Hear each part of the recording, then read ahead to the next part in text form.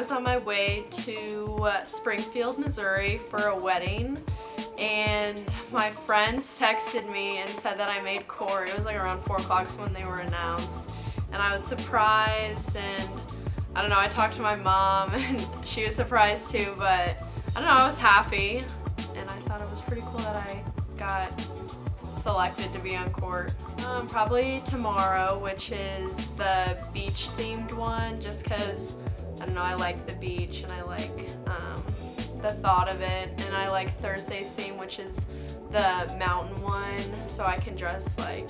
the hiker or like a skier, and I think it'll be interesting to see how other people dress up, since it'll be one of the easier themes to dress up as. I asked Jonathan LeHue, he's a senior, and I asked him at my house with a poster that is designed as like the American flag, and I said, "From one to America, how free are you to be my escort?" with a Reese's that was